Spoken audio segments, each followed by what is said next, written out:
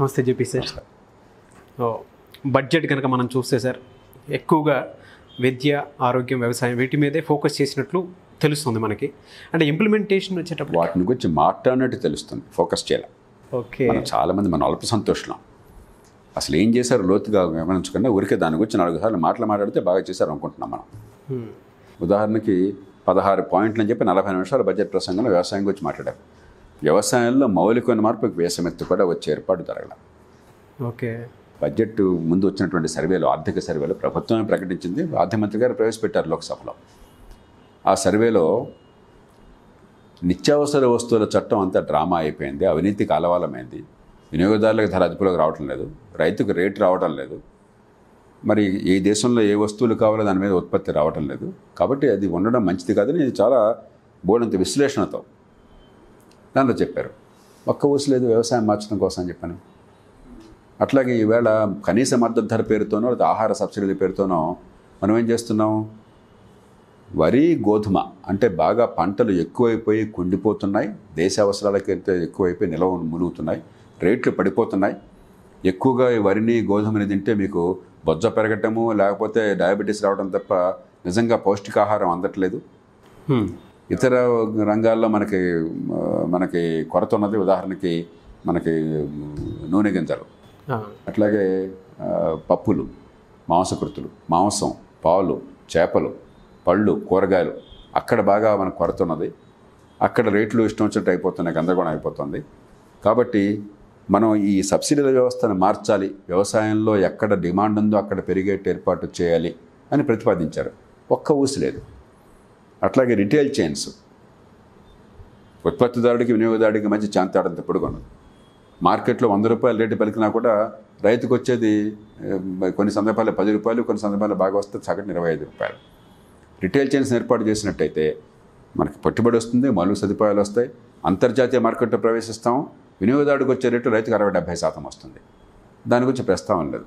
కాబట్టి మౌలికమైన మార్పు లేకుండా ఊరికే లిస్టు చదివేసి బ్రహ్మాండంగా 4 పేజీలు రైతే రాజు, పల్లె సీమలే పట్టుగమ్మలు, వ్యవసాయమే జీవనాధారము, ఇలాంటి మాటలు ఈ దేశంలో అద్భుతంగా చెప్తున్నాం. కానీ వ్యవసాయం బాగుపడటం కోసం మనం చేయట్లేదు. ఒక ఉదాహరణ మాత్రమే. అలాగే విద్య, ఆరోగ్యం ఏం జరిగింది?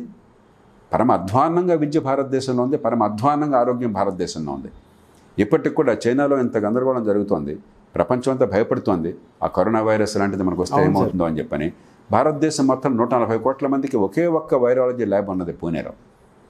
కనీసం ప్రతి పట్టణానికి, నగరానికి ఒక ల్యాబ్ ఏర్పాటు చేసి యుద్ధ ప్రాతిపదికన దానికోసం డబ్బులు కేటాయించే ప్రయత్నం కూడా జరగలేదు. అక్కడ 10 రోజుల్లో 15 రోజుల్లో వాళ్ళు నభూతో నభవిష్యత్ అన్నట్టుగా భూమిని చదువు చేయడం మొదలెట్టి బ్రహ్మాండ ఆసుపత్రులు కట్టిపారేస్తున్నారు. వాళ్ళ పట్టణంలో కూడా, వుహాన్ పట్టణంలో కూడా వైరాలజీ ల్యాబ్ ఉండింది. ఇదంతా రాకమనిపోయి మనకి హైదరాబాద్లో లేదు, బెంగళూరులో లేదు, చెన్నైలో లేదు. కాబట్టి మాటలను చూసి మీరు ఫోకస్ అనుకోబోకండి, పని చేశారు అనుకోబోకండి. మన భారతదేశంలో మనందరం మాటలకి బాల్తా పడుతున్నాం. ఏం చేశారు అసలు? ఏం ప్రతిపాదించారు? ఏం వనరులు కేటాయించారు? ఇప్పటిదాకా కొన్ని పద్ధతులు విఫలమైతే పద్ధతులను ఎట్లా మార్చారు? అది 1991 నుంచి 3-4 ఏళ్ళ బడ్జెట్లో కొన్ని రంగాల్లో జరిగింది. ఈ లైసెన్స్ రాజ్యం విషయంలో దాని అద్భుత ఫలితాలు వచ్చినాయి. దానివల్ల ఈ టెలిఫోన్లు వచ్చినాయి దేశంలో అందరికీ. కాబట్టి నిజమైన బడ్జెట్, పనికొచ్చే బడ్జెట్ అంటే ఊరికే మాటలు చెప్పడం కాదు, పద్ధతుల్ని మార్చటము, అవసరాల దృష్ట్యా తగినట్టుగా ఆ కేటాయింపుల్ని నిర్దిష్టంగా మార్చి అమలు చేయటం. అదేం జరగల. ఊరికే సుదీర్ఘమైన బడ్జెట్ అంతే. గతంలో ఉన్న బడ్జెట్ లాంటిది అంత చెడ్డదని కూడా అంటల్లా. దేశానికి పెద్దగా మార్పు తీసుకొని యథాస్థితి కొనసాగించేది. యథాస్థితి బాగా డబ్బున్న దేశాలు, అద్భుతంగా ఎదుగుతున్న దేశాలు యథాస్థితి కొనసాగడం అవసరం. అంతా బాగా నడుస్తుంది కదా, మళ్ళీ మార్చడం ఎందుకు? కానీ చాలా సంక్షోభంలో ఉన్న దేశాలు, నిరుద్యోగం తగ్గకుండా పెరుగుతున్న దేశాలు, పెట్టుబడులు బాగా అనుకున్నట్టుగా రాని దేశాలు, సంపద పెరగని దేశాల్లో యథాస్థితి కొనసాగటం ఆత్మహత్య సదృశం. ఇది యథాస్థితిని కొనసాగించే బడ్జెట్. ఓకే. అండ్ 2 తెలుగు రాష్ట్రాల్లోనూ, అటు తమిళనాడు, కేరళలో బడ్జెట్ నిధులు ఎక్కువగా కేటాయించలేదనేది తెలుస్తుంది సార్. అంటే ఎందుకు ఇలా జరుగుతుందంటారు? అంటే చిన్న చూపు ఎందుకు చూస్తున్నారంటారు? అంటే దీనిలో 3 అంశాలు ఉన్నాయి. ఒకటేమో 180-90 పాళ్ళు జాతీయ స్థాయి రాష్ట్రాల నిధుల వాటా రాజ్యాంగబద్ధ పద్ధతుల ద్వారా లేకపోతే చట్టబద్ధమైన పద్ధతుల ద్వారా జరుగుతుంది. అక్కడ పెద్దగా తప్పడానికి లేదు. ఫైనాన్స్ కమిషన్ కానీ లేకపోతే కేంద్ర ప్రతిపాదిత పథకాలు కానీ కొన్ని చట్టాల ద్వారా వచ్చేవి కానీ పద్ధతి ప్రకారం జరిగిపోతుంది. రెండోది అధికారులను ఎవరుంటే వాళ్ళకి ఇష్టమైనటువంటి చోట్ల లేకపోతే వాళ్ళ ఊళ్ళో బాగా చేసుకునే సాంప్రదాయం దేశంలో ఉంది అన్ని స్థాయిలో. అది మంచిది కాదు. ప్రధానమంత్రి మోదీ గారు కాబట్టి 1,00,000 కోట్ల రూపాయలని కేవలం ఆయన రాష్ట్రంలో అహ్మదాబాద్ నుంచి బొంబాయి దాకా ఒక బుల్లెట్ ట్రైన్ కోసం కేటాయిస్తున్నారు. అలాగే కర్ణాటకలో బీజేపీ ప్రభుత్వం ఉంది కాబట్టి బెంగళూరు నగరానికి 18,000 కోట్ల రూపాయలని మెట్రో ట్రైన్ కోసం కేటాయిస్తున్నారు. మిగతావన్నీ మనకి లాభం లేదు. ఈ 1,00,000 కోట్లు 1,50,000 కోట్ల కనుక మీరు భారతదేశంలో రైల్వేల స్పీడ్ని పెంచడానికి కేటాయించినట్టయితే 60 కిలోమీటర్ల యావరేజ్ స్పీడ్ వెళ్తుంది. 2020లో 60 కిలోమీటర్ల యావరేజ్ స్పీడ్ అంటే అసలు మనం నత్తనడకది. కనీసం రెట్టింపు 3 రెట్లు చేయొచ్చు ఆ స్పీడ్ని. దేశం మొత్తంలో పరిస్థితి మారుతుంది, ఆ రవాణా వ్యవస్థ బాగుపడుతుంది. దాని మీద దృష్టి కేటాయించట్లా. అది రెండో రకమైన పద్ధతి. మూడో రకమైనది ఇప్పుడు ఆంధ్రప్రదేశ్ తెలంగాణలకి రాష్ట్ర విభజన నేపథ్యంలో కొన్ని నిర్దిష్టమైన హామీలు ఇచ్చారు. మామూలుగా రాష్ట్రాలు కందేవాడు కానీ దాని గురించి కొంత దృష్టి రాష్ట్రాల్లో తగ్గింది, జాతీయ స్థాయిలో తగ్గింది. కాబట్టి అలా విశ్లేషించాలి కానీ మొత్తం మీద అంతా అన్యాయం చేస్తున్నారనేది వాస్తవం కాదు. కానీ నిర్దిష్టమైన రంగాల్లో కొన్ని పొరపాట్లు జరుగుతున్నాయి. మరి ఆ పొరపాట్లు సవరించాలని చెప్పంటే ముందు మనకు అవగాహన కావాలి. ఒక విషయాన్ని అర్థం చేసుకోవడం కానీ విశ్లేషించడం కానీ దాని మీద నిజమైన నిజాయితీ అని వాదన చేయడం కానీ అందరి ప్రయోజనాలని కాపాడే రీతిలో, లేకపోతే అందరికి వదిలేసి మాకేమైనా ఆంధ్రప్రదేశ్ తెలంగాణ అంటే మిగతా వాళ్ళు ఊరుకుంటారా? కాబట్టి మనం చాలా జాగ్రత్తగా నిజాయితీగా మన ప్రయోజనాలను కాపాడుకోవాలి, నిజాయితీగా కాపాడుకోవాలి, హేతుబద్ధమైన వాదనతో కాపాడుకోవాలి, విషయ పరిజ్ఞానంతో కాపాడుకోవాలి. తెలుగు రాష్ట్రాల ముఖ్యమంత్రులు బడ్జెట్ విషయంలో కొంత అడ్వాంటేజ్ తీసుకొని అడుగుంటే బాగుండేది అని ఏమన్నా చెప్పగలుగుతారని? అంటే బాగుండేది మనకి తెలుగు రాష్ట్రాల్లో ముఖ్యంగా ఆంధ్రప్రదేశ్లో మన ఉమ్మడి ప్రయోజనాలను రాష్ట్ర ప్రయోజనాలను కాపాడడం కోసం పార్టీలకు అతీతంగా గొంతు విప్పే సంస్కృతి పోయింది. ఈ అధికార క్రీడకి ప్రజల ప్రయోజనాలు బలవుతున్నాయి. తమిళనాడులో అధికారం కోసం ఎంత పెనుగులాట జరిగినా కూడా అధికారం కోసం మనకెంత ఉంది అక్కడ పెనుగులాడుతుంటాం. కానీ రాష్ట్ర ప్రయోజనాలకు వచ్చేసరికి వాళ్ళ పారిశ్రామికీకరణ కానీ ఉపాధి కల్పన కానీ మౌలిక సదుపాయాలు కానీ తమిళనాడులో గట్టిగా పట్టుబడి చేయడం వాళ్ళకి అలవాటు. ఉదాహరణకి హైవేస్ మనకి ఈ మెగా హైవేస్ వగైరా చేస్తున్నప్పుడు 3 ఢిల్లీ నుంచి ముంబైకి చేస్తున్నాం అన్నారు, గుజరాత్ నుంచి పెడతాయి. అవన్నీ కూడా ముంబైకి చేయాలి, వద్దని ఎవరు అనరు. ఒకటి మరి చెన్నై నుంచి బెంగళూరు అన్నారు. హైదరాబాద్ ఊసేయలేదు ఉదాహరణకి. దేశం నడిబొడ్డున ఉన్నది. ఎందుకని? వాళ్ళకి లౌక్యంగా చేయించుకోవడం తెలుసు, మనకి వాగాడంబరం ఎక్కువ ఉన్నది. అలా కొన్ని లోపాలు ఉన్నాయి, సవరించుకోవాలి. ప్రస్తుతం మన జీడిపి పరిస్థితి అయితే దారుణంగా ఉంది సార్. అయితే సెంట్రల్ అంటుంది 10% పెరిగేలాగా అభివృద్ధి చేసేలాగా చేస్తామని. అది సాధ్యమయ్యే పని ఉందా? దాన్ని పాపం వాళ్ళు చెప్పింది అర్థం చేసుకోలేదు. నామినల్ గ్రోత్ అన్నారు. నామినల్ గ్రోత్ అంటే అది ఆర్థిక ప్రగతి కాదు. నామినల్ గ్రోత్ అంటే ప్రతి సంవత్సరం మీరు ఏం చేయకున్నా కూడా 4% 5% రేట్లు పెరుగుతాయి. అది గ్రోత్ కాదు, పోపది. నిజమైన గ్రోత్ కొంత ఉంటుంది. ఈ రెండు కలిపి 10% వాళ్ళు చెప్పింది. నామినల్ గ్రోత్ అంటే అర్థం ద్రవ్యోల్బణం వల్ల, ధరలు పెరగడం వల్ల కనిపించేది. రెండోది నిజంగా జరిగేది. రెండు కలిపి 10 అన్నది పెద్ద అన్యాయం కాదు. ఆ విమర్శ నేను కూడా విన్నాను. ఆవిడ 2 సార్లు చెప్పింది నామినల్ గ్రోత్, కానీ వివరించలా గడుస్తుగా. ఎందుకంటే కొంతమంది భ్రమలో ఉండి 10% తెస్తాం అనుకుంటే నమ్మితే బాగుంటుందనే ఉద్దేశంతో. లేకపోతే 2 సార్లు దాన్ని పునరుద్ఘాటించినప్పుడు ఆర్థిక మంత్రి నామినల్ గ్రోత్ రేట్ అన్నప్పుడు నామినల్ గ్రోత్ రేట్ అంటే వివరించే ప్రయత్నం చేస్తే బాగుండేది. కాబట్టి అక్కడ వాళ్ళు చేసింది 10% గ్రోత్ రేట్ తెస్తామని అలా. అది ఒకప్పుడు అలాంటి బేరాలు పలికారు, ఇప్పుడు అలా అన్నా కూడా నవ్వుతారని తెలుసు కాబట్టి ఆ మాట అలా. నామినల్ గ్రోత్ రేట్ అన్నారు. ఓకే. ఇండియాలో ఇండస్ట్రియల్ గ్రోత్ అంటే నానాటికి తగ్గిపోతుందనే చెప్తూ వస్తూ ఉన్నారు. అండ్ ఆటోమొబైల్ రంగం కూడా చూసుకున్నా సరే తగ్గుతుందనే చెప్తున్నారు. దానివల్ల నిరుద్యోగం ఎక్కువ వస్తుందని చెప్తున్నారు. అంటే ఎందుకు ఇలా జరుగుతుందంటారు ఇండస్ట్రియల్ గ్రోత్ అనేది? పరిశ్రమలు కానీ మరొకటి కానీ మనం ఏదో స్విచ్ చేసి అల్లావుద్దీన్ అద్భుతపనిలాగా మాంత్రికుడు వచ్చేసి ఇక్కడ పెట్టే అంటే వచ్చేది కాదు. ఇది దానికి తగ్గ వాతావరణం కావాలి, మౌలిక సదుపాయాలు కావాలి, చట్టబద్ధ పాలన కావాలి. ఒకరు ఒప్పందాలు చేసుకుని పెట్టుబడులు పెడితే మరి పొద్దున తగాదాలు వస్తే మన ప్రయోజనాలను వేగంగా కాపాడుతారు, చట్టబద్ధంగా నిర్ణయాలు వేగంగా జరుగుతాయి అని నమ్మకంగా వ్యవస్థ కావాలి. కాంట్రాక్టులు అమలు కానీ మిగతావి కానీ. మరి ప్రభుత్వం అడుగడుగునా అడ్డుపడి లంచాలు మింగే వ్యవస్థ లేకుండా ఉండాలి. బ్యాంకుల మీద ప్రభుత్వం పెత్తనం తగ్గాలి. ఈ లేబర్ పాలసీ పేరుతో మరో పేరుతో ఈ సంపద సృష్టి కోసం పెట్టుబడి పెట్టిన వాడిని హింసించే సంస్కృతి పోవాలి. ఇవన్నీ చేయకుండా పెట్టుబడి నరిస్తే ఏం రాదు. చైనా ఒక అద్భుతమైన స్థాయికి ఎదిగింది 30 ఏళ్లలో. ప్రతి సంవత్సరం నిజమైన 10% అభివృద్ధి, మీరు చెప్పిన 10% చైనాలో వచ్చింది. నామినల్ గ్రోత్ కాదు, రియల్ గ్రోత్ వచ్చింది అక్కడ.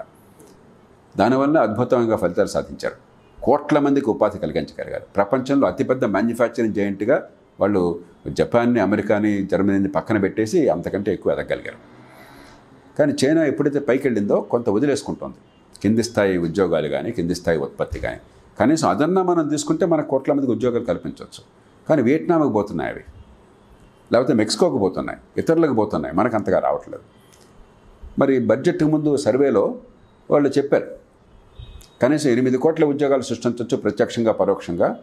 ఈ నెట్వర్క్ ప్రొడక్ట్స్ అని చెప్పని ఒక కాన్సెప్ట్ తీసుకొచ్చి ఈ కమ్యూనికేషన్స్ కానీ, కంప్యూటర్లు, ఎలక్ట్రానిక్స్ కానీ, మిగతా రంగాల్లో కానీ ఈ ఎక్విప్మెంట్ తయారు చేయడం కనుక మనం తీసుకున్నట్లయితే 8 కోట్ల మందికి మ్యానుఫ్యాక్చరింగ్లో ప్రత్యక్షంగా, పరోక్షంగా మనం సృష్టించవచ్చు. 2030 లోపల 8 కోట్లు, ఒక 3-4 కోట్లు 2025 లోపల చెప్పి నేను మంచి ప్రతిపాదన చేశారు. కానీ తర్వాత బడ్జెట్లోకి వచ్చేసరికి అవి జరగడం కోసం ఏర్పాట్లు ఏం చేస్తామనేది అసలు ఆచరణ గురించి ఒక్కటి కూడా మాట్లాడలేదు. అంచేత మన వరకు జపం చేస్తే ఉద్యోగాలు రావు, జపం చేస్తే పెట్టుబడులు రావు, మ్యానుఫ్యాక్చరింగ్ సెక్టర్ రాదు.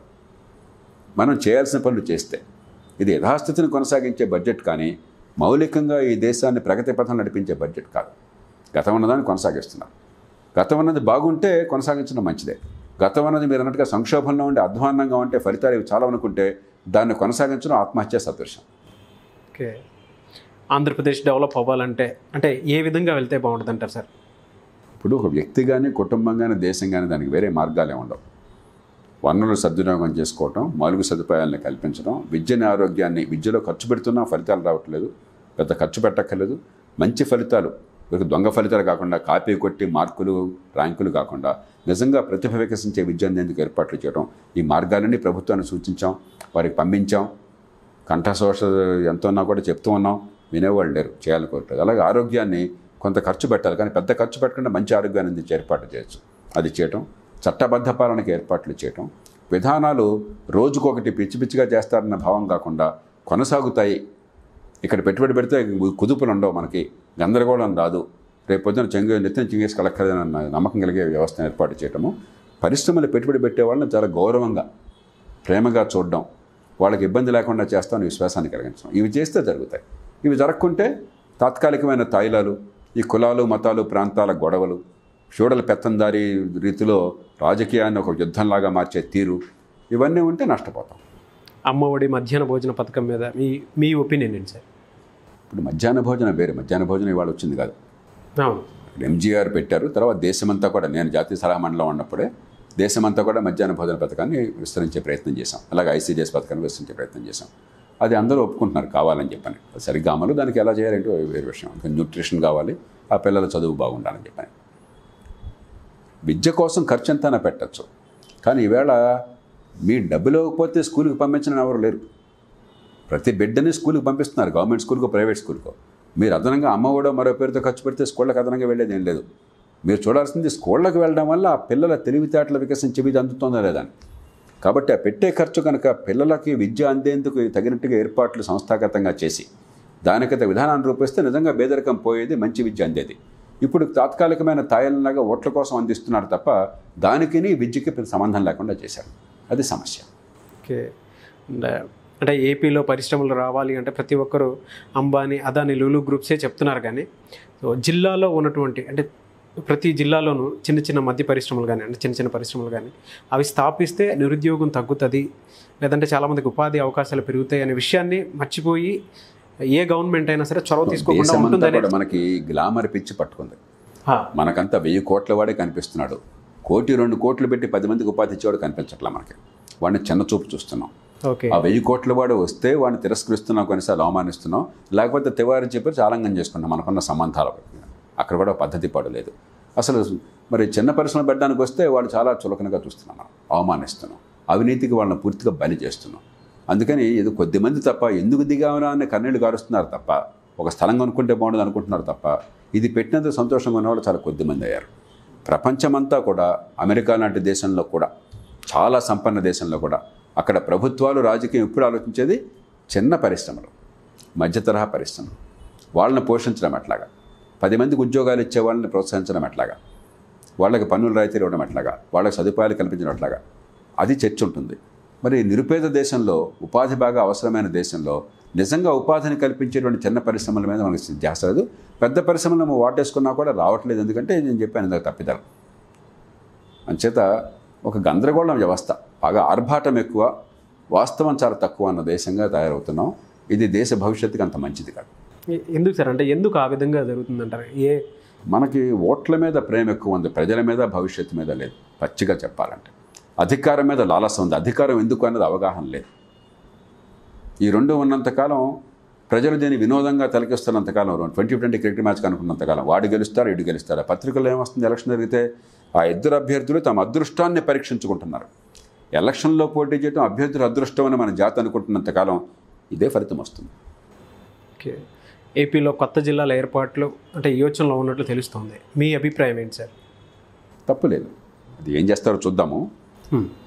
కానీ ఇవన్నీ అద్భుతాలు సృష్టిస్తే అనుకోవద్దు. మనకేంటంటే ఇవన్నీ కూడా పరిపాలనకి ఒక ఫ్రేమ్వర్క్ ఏర్పాటు చేస్తాయి. కాబట్టి మౌలికమైన సమస్యల పరిష్కారానికి ఇది నాంది పలకవు. కానీ ప్రజల సౌకర్యార్థం జనాభా పెరిగింది కాబట్టి ఆ జిల్లాల సంఖ్యను పెంచడం తప్పులేదు. కానీ మళ్ళీ దానిలో సంవత్సరం పోయి రందయ్యి ఏం పెద్ద ఫలితాలు లేకుండా ఉండి ఎంతసేపు కొంతమందికి ఉద్యోగాలు, మరి ఒక పెద్ద ప్రజల ఫలితం లేకుండా ఉంటే ఉపయోగం లేదు. అసలు విషయం మీద దృష్టి మళ్ళిస్తే ఉపయోగం లేదు. ఓకే, లక్ష్మీనారాయణ గారు కొత్త పార్టీతోటి బయటకు వస్తున్నారనే వార్త వినిపిస్తోంది. మీ అభిప్రాయం ఏంటి సార్? అంటే కొత్త పార్టీతోటి బయటకు వస్తే మంచిదే అంటారా? ఇప్పుడు ప్రజాజీవనంలో మార్పు తేవాలని కోరుకునే ఎవరైనా సరే, లక్ష్మీనారాయణ గారు కావచ్చు, పవన్ కళ్యాణ్ గారు కావచ్చు, మీరు కావచ్చు, నేను కావచ్చు, ఇంకోరు కావచ్చు, ఈ రాజకీయం మారాలి. ఈ తీరు రాజకీయం కాదు. ఓట్ల కొనుగోలు, తాయిలాలు పంపిణీ, మరి కులం మతం పేరుతో సమాజాన్ని విభజించడము, అధికారమే పరమావధిగా ఉండటము, ఈ రాజకీయం మారాలని మనం కోరుకునేది. ఆ కోరికతో, ఆ ఆలోచనతో, చిత్తశుద్ధితో ఎవరు ప్రయత్నం చేసినా, ఏ రూపంలో చేసినా కూడా దాన్ని మనం ఆహ్వానించాలి.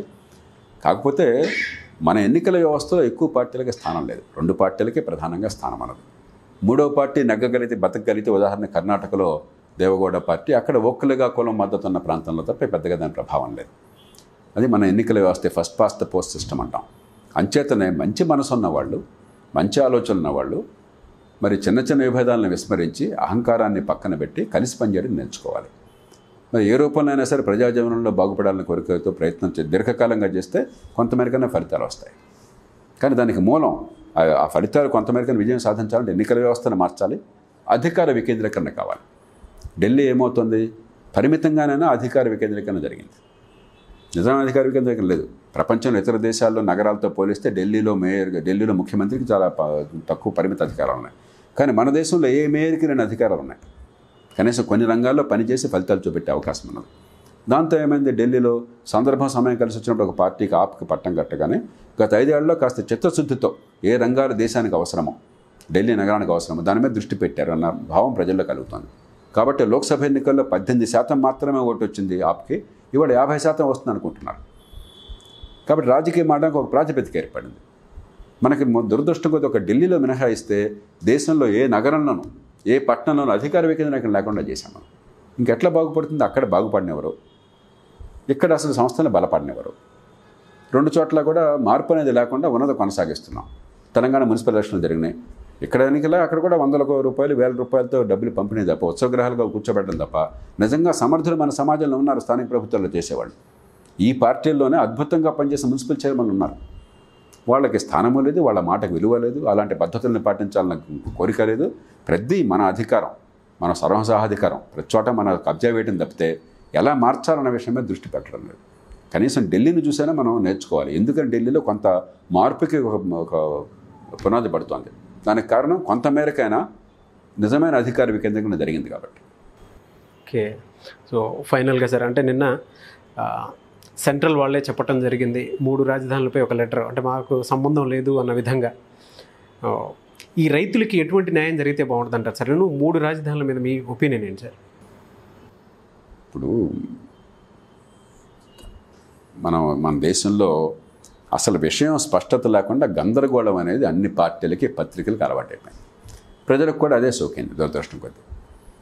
మొట్టమొదటిది రాజధాని ఎక్కడ అన్నది అంత ముఖ్యమైన విషయం కాకూడదు. రాజధానికి అభివృద్ధికి మనం మధ్య ముడి పెట్టకూడదు. అసలు అదే బలహీనత. రెండోది, మన ఎన్నికల వ్యవస్థలో ప్రభుత్వం చట్టసభ నుంచి వస్తుంది. చట్టసభ మెజారిటీ ఉన్నంత కాలమే నడుస్తుంది. కాబట్టి చట్టసభకి సెక్రటేరియట్కి మధ్య అవినాభావ సంబంధం ఉండాలి. ఇదొక చోట ఒక చోట అనేది హేతుబద్ధమైన వాదన కాదు. మూడోది, అది అట్లా సమన్వయాన్ని కొనసాగించే రీతిలో రాజధాని పెట్టుకుని చాలా కార్యాలయాలు వివిధ చోట్ల సర్దడం తప్పు కాదు. శాఖాధిపతులు అందరూ ఒక చోట ఉండక్కర్లా. నేను ఎన్నో సందర్భాల్లో చెప్పాను, మీకు 60-70 శాఖలు ఉంటే దానిలో 30-35 వివిధ ప్రాంతాల్లో అక్కడ స్థానిక పరిస్థితులను బట్టి ఎక్కడ ఎక్కువ మందికి ఆ శాఖ అవసరం అవుతుంది దాన్ని బట్టి మనం అక్కడ ఏర్పాటు చేయడం పెద్ద కష్టం కాదు. నాలుగోది, ఇది అధికార వికేంద్రీకరణ కాదు, ఇది అధికార విస్తరణ. దీనిలో వికేంద్రీకరణ ఏమాత్రం లేదు. అధికారం అంతా రాష్ట్ర ప్రభుత్వం చేతుల్లో ఉంది, రాష్ట్ర ప్రభుత్వం అంతా ఒక ముఖ్యమంత్రి చేతుల్లో ఉంది. గతంలో అట్లా ఉంది, ఇప్పుడు అట్లా ఉంది. దీనిలో వికేంద్రీకరణ ఎక్కడ ఉంది? పిచ్చి మాట. విస్తరణ కనీసం ఇక్కడ కాకుండా ఇక్కడ కూడా పెడుతున్నారు. ఐదోది, రాష్ట్ర ఆర్థికాభివృద్ధి కావాలంటే రాజధానితో నిమిత్తం లేకుండా, గవర్నమెంట్ ఆఫీసుల నిమిత్తం లేకుండా ఖచ్చితంగా ఒక గ్రీన్ ఫీల్డ్ సిటీ అవసరం. ఇవాళ ప్రపంచంలో, దేశంలో ఉన్న పరిస్థితుల్లో ఎక్కడ ఆధునిక ప్రమాణాలతో అంతర్జాతీయ స్థాయిలో మౌలిక సదుపాయాలు, పెట్టుబడిని, సమర్థులైనటువంటి నైపుణ్యం ఉన్నటువంటి వాళ్ళని ఆకర్షించేటువంటి శక్తి ఉంటుందో ఆ నగరానికి, అక్కడే మనకి ఆర్థిక సంపదంతా వస్తున్నది. ఇది మంచి చెడ మన చేతుల్లో లేదు. మనకు చేతనైతే ప్రతి ఊళ్ళో కూడా పరిశ్రమలను కోరుకుంటాం, కానీ మనం కోరుకోగానే వచ్చేది కాదు. ఇది ప్రపంచ పరిస్థితి ముఖ్యంగా 20 ఏళ్లలో బాగా మారిపోయింది. టెక్నాలజీ యుగంలో కేంద్రీకరణ ఎక్కువైంది. కొన్ని కంపెనీల చేతుల్లోనే కేంద్రీకరణ వచ్చింది, కొంతమంది చేతుల్లోనే వంతున్నది. వాళ్ళు అంతర్జాతీయ ప్రమాణాలతో మౌలిక సదుపాయాలు ఉంటే వస్తారు, కానీ మీరేదో మీ కోరిక బట్టి వాళ్ళు రారు. వారు ప్రపంచంలో ఎక్కడికైనా పోగలరు. అందుకే హైదరాబాద్ నగరంలో కూడా ఏమైంది, ఈ కోర్ ఏరియా గతం నుంచి ఉన్న హైదరాబాద్ నగరంలో ఏమీ పెద్ద ఇలాంటివి రాలా. ఎప్పుడైతే బయట ఉన్నటువంటి ఖాళీగా ఉన్న స్థలాల్లో మరి చంద్రబాబు నాయుడు గారు కానీ, రాజశేఖర రెడ్డి గారు కానీ, ఇప్పుడు కేసీఆర్ గారు, వీళ్ళంతా కూడా మౌలిక సదుపాయాలు కల్పించి అంతర్జాతీయ ప్రమాణాలతో కొంత ఏర్పాట్లు చేశారు. కాబట్టి ఒక హైటెక్ సిటీ కావచ్చు, లేకపోతే ఒక ఫైనాన్షియల్ డిస్ట్రిక్ట్ కావచ్చు, ఒక ఐఎస్బీ కావచ్చు, ఇతర కావచ్చు, అది మన దేశం ఇతర దేశాలు తేడా లేకుండా చూపెట్టగలుగుతున్నారు. దాంతో కొంత పెట్టుబడులు వస్తున్నాయి. ఆ రకంగా గ్రీన్ ఫీల్డ్ సిటీ లేకుండా మీకు రాష్ట్రం ఎదుగుబొదుగు లేకుండా ఉంటుంది. అది అవసరం. ఇక నిజమైన అధికార వికేంద్రీకరణ లేకుండా ఉత్తరాంధ్ర కావచ్చు, లేకపోతే రాయలసీమ కావచ్చు. ఎన్నో సందర్భాల్లో చెప్పాను, ప్రాంతీయ మండళ్ళు పెట్టేయండి, ఆ ఎమ్మెల్యేలను కూర్చోబెట్టి సర్వాధికారాలు వాళ్ళకి ఇచ్చేయండి. మీరు అన్నీ కూడా రాజధానిలో పెట్టాల్సిన అవసరం లేదు, రాష్ట్రంలో పెట్టాల్సిన అవసరం లేదు. చివరికి స్థానిక ప్రభుత్వాలకు పూర్తి అధికారం ఇచ్చేయండి. పంచాయతీలను పెద్ద చేయండి. 300 మంది 500 మంది పంచాయతీ కాకుండా 20 మందితో పంచాయతీ పెట్టి, ఆ పంచాయతీ కొంత స్కేల్ ఉంటుంది కాబట్టి మౌలిక సదుపాయాలు కల్పించి, కంప్యూటర్తో ఉన్న ఆఫీసులు పెట్టి అక్కడ మంచి సేవలు అందించి ఏర్పాటు చేయండి. పట్టణాలను పూర్తిగా స్వయం సమృద్ధం చేయండి. స్వపరిపాలన ఉండేట్టుగా పూర్తిగా అధికారం కేటాయించండి. అప్పుడు దేశం, రాష్ట్రం బాగుపడతాయి. అంతేగాని ఇవన్నీ కూడా ఊరికే ఒకళ్ళ మీద ఒకళ్ళకి కయ్యాలు సృష్టించడము, అసూయని పెంచడము, ఆర్భాటాలు చేయడం తప్ప, అన్ని పార్టీలు రోడ్ల మీద వెళ్ళడం తప్ప ఎవరి ప్రయోజనాన్ని పెద్దగా పెరగవు. ఇప్పటికే ఏదో జరుగుతూ ఉంటుంది. ఓకే, ఈ రైతులకి ఎటువంటి న్యాయం చేస్తే బెటర్గా ఉంటుంది సార్? సరే, ఒప్పందం ప్రకారం ఏదో మాట ఇచ్చారు, దాని ప్రకారం ఏదో డబ్బులు ఇవ్వాలి. డబ్బులతో జరిగే పని కాదు. వాళ్ళు ఎందుకు ఇచ్చారు? దేశంలో ఎక్కడ జరగని రీతిలో రైతులు స్వచ్ఛందంగా ముందుకు వచ్చి ఇవాళ రేపు అసలు భూమిని తీసుకోవడానికి ఇష్టం లేదని గట్టిగా వాదిస్తున్నారు. ఒకప్పుడు విశాఖ హక్కు, ఆంధ్రుల హక్కు అని చెప్పని స్వచ్ఛందంగా భూమిని ఇచ్చిన రైతులు ఈవేళ ప్రభుత్వం ఏదైనా పథకం కోసం భూమి కావాలంటే తంతామని ఎదురు తిరుగుతున్నారు. ఎందుకంటే ప్రభుత్వం అంత నమ్మకాన్ని కోల్పోయింది ఈ దేశంలో. భూమిని కోల్పోయిన వాళ్ళకి న్యాయం జరగకుండా ఇక్కడ మంచి ప్రయోగం ఏం చేశారంటే, చాలా కాలం నుంచి నేను అలాంటి వాళ్ళని వాదిస్తున్నాం. పెరిగే విలువ ఉన్న భూమికి తరిగే విలువ ఉన్నటువంటి డబ్బు పరిహారం కాజాలదు. కాబట్టి కొంత డబ్బు ఇచ్చినా కూడా రేపు పొద్దున పెరిగే విలువలో వాటా ఇవ్వండి. ముఖ్యంగా పట్టణీకరణ, మౌలిక సదుపాయాలు ఉన్నప్పుడు ఒక 100 రెట్లు 50 రెట్ల భూమి విలువ పెరిగితే దానిలో కొంత నాకు వాటా ఉందని తృప్తి కలుగుతుంది, భవిష్యత్తు బాగుంటుంది. అక్కడ ఆ ప్రయత్నం జరిగింది. మరి మీరు ఆ పెరిగే విలువ ఉన్న భూమి విలువ పెరగకుండా చేస్తే అక్కడ మౌలిక సదుపాయాల కల్పన, అక్కడ నగరీకరణ, అక్కడ ఆర్థిక వ్యవస్థ పెరిగే ఏర్పాట్లు చేయకపోతే మీరు ఇచ్చే పరిహారం కొంత ఉపయోగపడుతుంది, కానీ మరి ఏది అనుకున్నామో అది జరగదు. కాబట్టి ఆలస్యమైనా కూడా, కొంత పొరపాటు జరిగినా కూడా ఎప్పటికైనా గ్రీన్ ఫీల్డ్ సిటీ రావాలి. వస్తున్న పెట్టుబడిని మనం అడ్డుకునే వాళ్ళని పంపించేయడం కాకుండా, పెట్టిన పెట్టుబడులు వృధా అయిపోయేట్టుగా మొత్తం ఆపేయడం కాకుండా దాన్ని కొనసాగించాలి. అదే సమయంలో ఇతర ప్రాంతాలను న్యాయం జరిగి ఇందాక నేను చెప్పిన ఏర్పాట్లు చేయాలి. మరి ఏం ఆలోచిస్తారో చూద్దాం. Okay, thank you sir. నమస్కారం.